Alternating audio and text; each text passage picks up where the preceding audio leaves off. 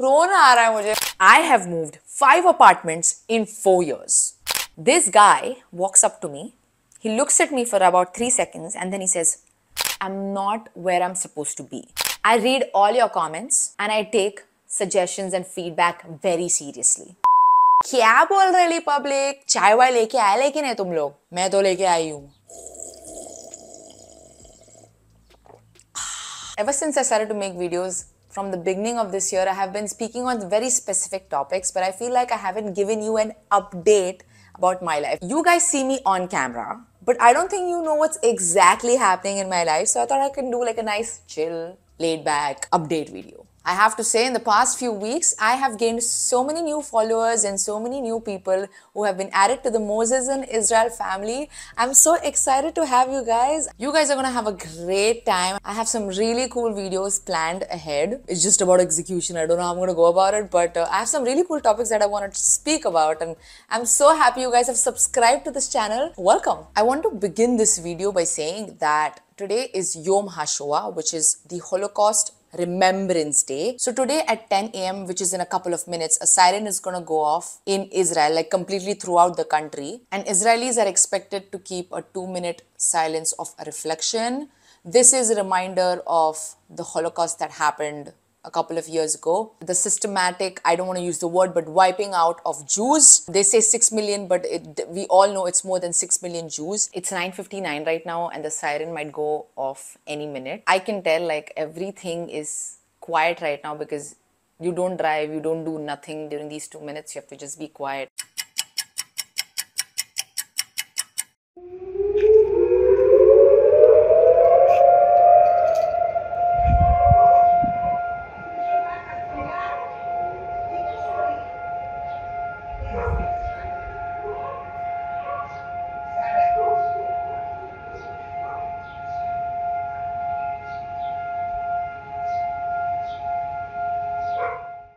Alright, moving on. I have been looking for a new apartment and renting in Tel Aviv is ridiculous. It is basically something like this. अरे तेरी भाई ये room तो शुरू होते ही खत्म हो गया यार.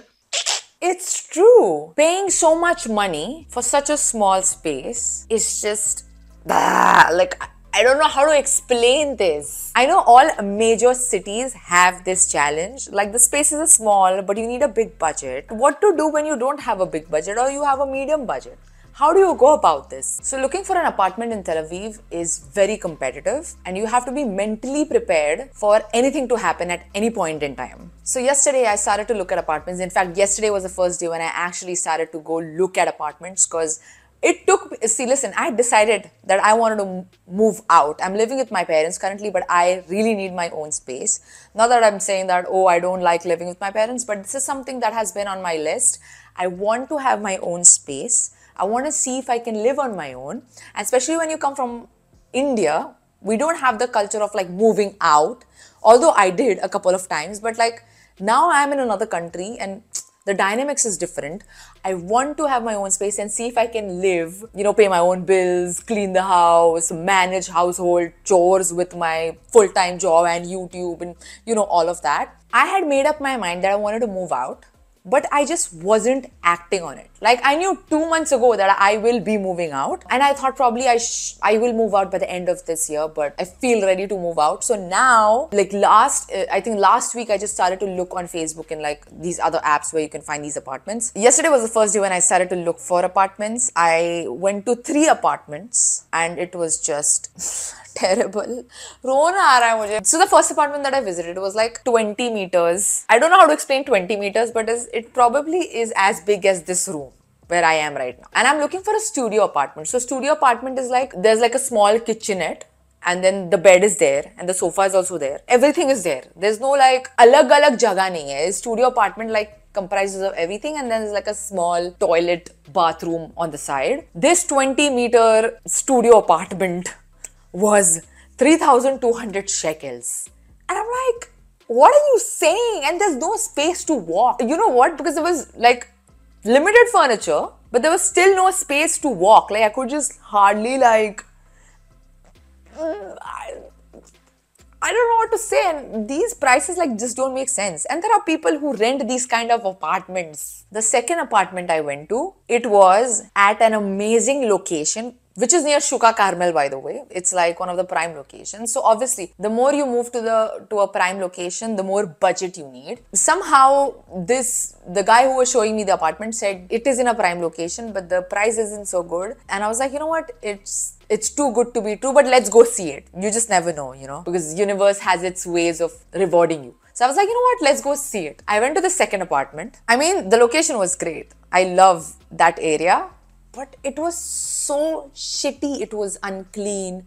Everything was like old. Oh, there are a lot of old apartments. I don't mind living in an old apartment, an old building, but it should be like, I don't even have words. I don't even have to say it. You guys understand what I'm saying. If you're trying to sell an apartment, at least keep it clean and keep everything like in its own place and make sure like everything is in order. Nothing of that sort was in that apartment.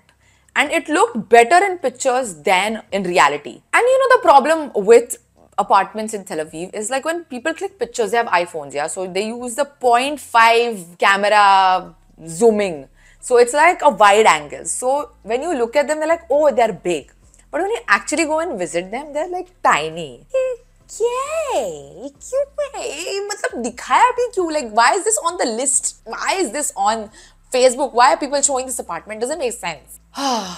And the third one that I went to, it was a big apartment, but it was a very shitty area. And when I say a shitty area, it means like not so safe and people don't recommend going there. And I was like, you know what, maybe people are wrong. I should just go. Like, see, listen, I like to believe when I actually see it with my own eyes. And that happened yesterday. It was like in fact, it was a new building for a decent price with a bomb shelter like within the building. For those of you who don't know, a lot of the buildings which are older, they don't have a bomb shelter inside the building or inside the apartment. They have community bomb shelters and you have to run every time like 200, 300 meters away from your building. I was like, you know what, now that I'm moving, I should probably look for an apartment that has a mamad or a bomb shelter inside the apartment or in the same building so that I don't have to run. So considering all of these things, but then I realized the area was like so unsafe and I don't want to because sometimes I work late nights outside. So when I come back home or when I leave early in the morning, I want to feel safe. Yeah, I saw 3 apartments and they had their own challenges. But I'm hoping my apartment hunting goes well. I need your blessings. Please give me your blessings. But I'm hoping to find an apartment soon. But yeah, I just like, I don't know when. I have moved 5 apartments in 4 years.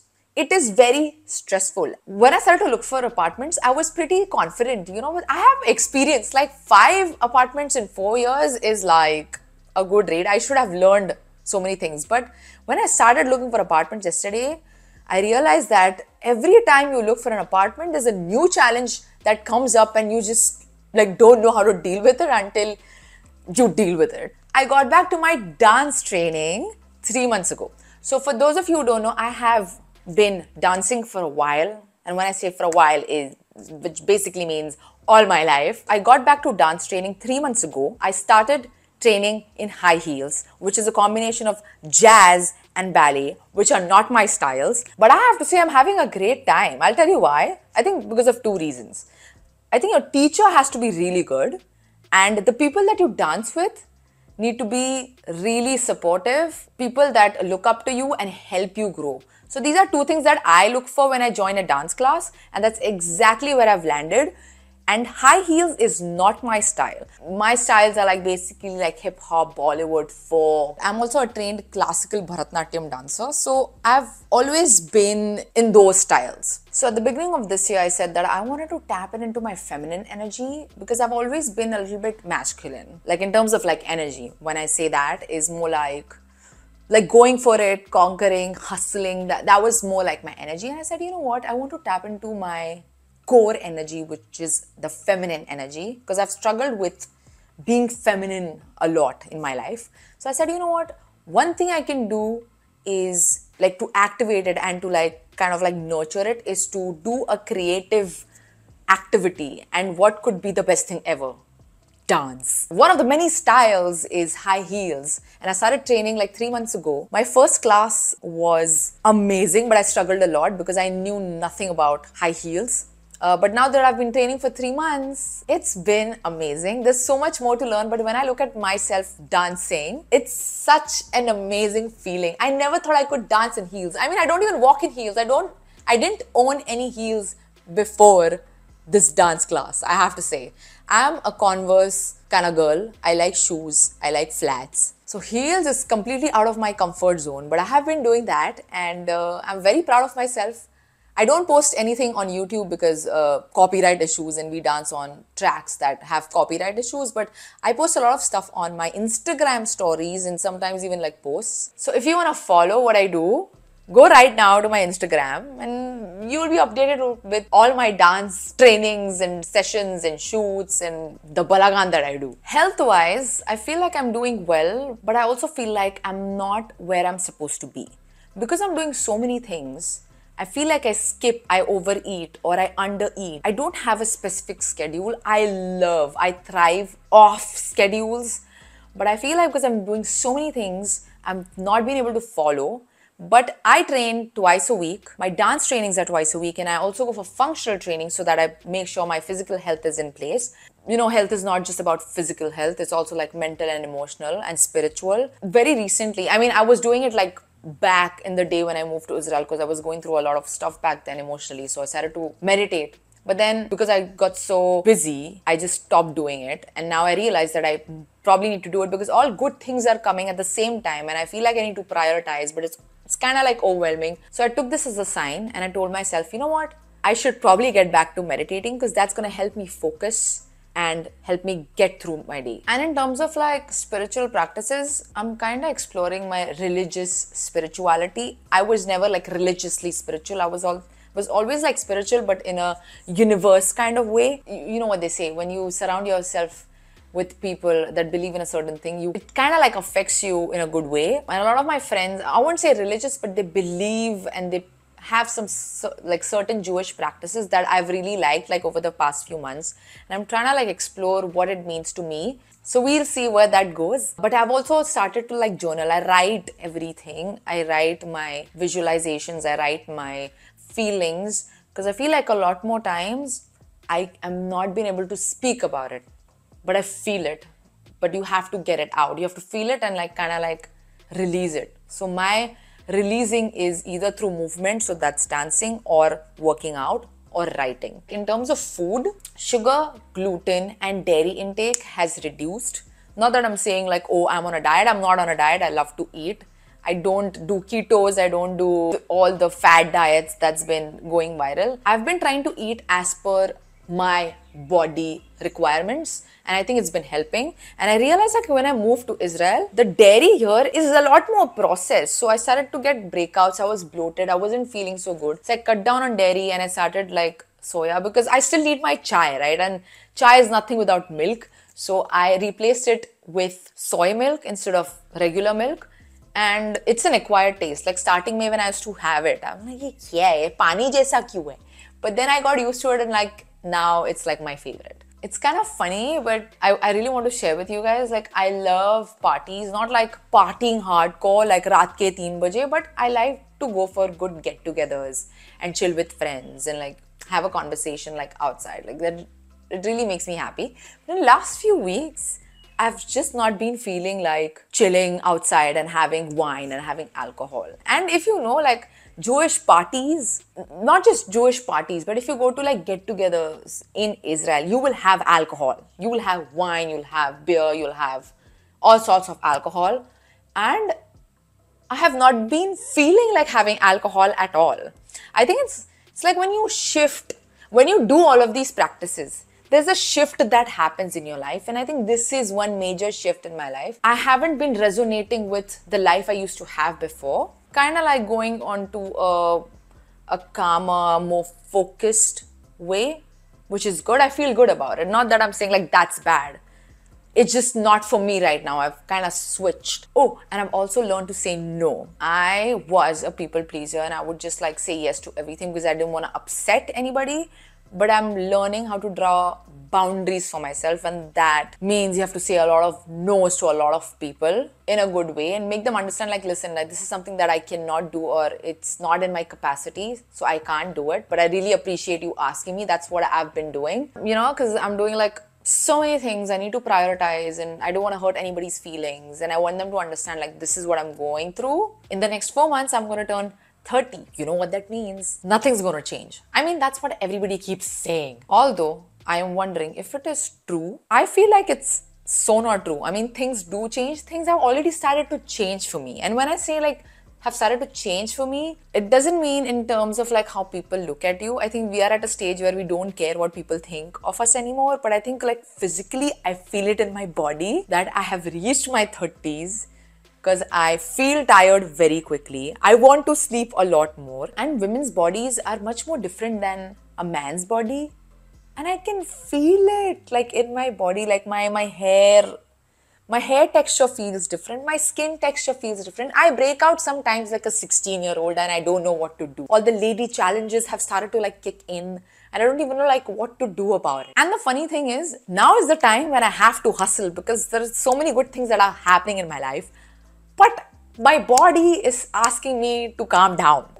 You see the conflict? Like, this is tough. I'm really trying to take this one day at a time. But you know how people say like, oh, 30s is the new 20s. I mean, yeah, because you're like in the best shape. At least for me, I feel like I'm in my best shape in all aspects. And now because I've been earning money for a few years, I feel like I have some savings and I can have fun. But yeah, but it's still scary, because, the 30s for our parents was different and 30s for us is so different. I'm happy, but I'm also like nervous and excited at the same time.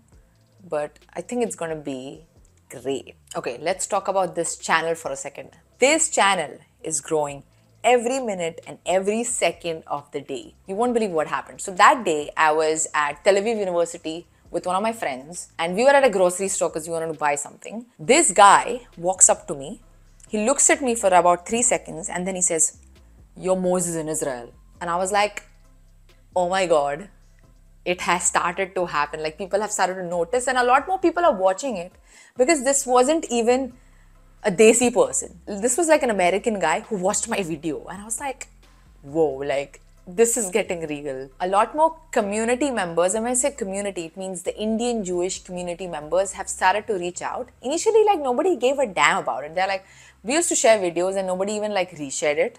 But now I don't even have to ask people. They're seeing that the channel is growing and they see all the comments and they see all your support. So all of a sudden now everybody has started to like get in touch with me. They want to help, they want to collab. And I'm like, this is like a dream come true. And we are just getting started. I have so many things planned. I feel like, they have a vision, but then there are some things that come to me in the middle, I like out of nowhere. And I'm like, can I also include this as a part of Moses in Israel? So I have my things and then I have things that spontaneously come to me. And I feel like I'm building something. I do have a clear vision of like where I want to take it. But sometimes I feel like, am I on the right path? But then I realize, you know what, let's just do it. We'll try.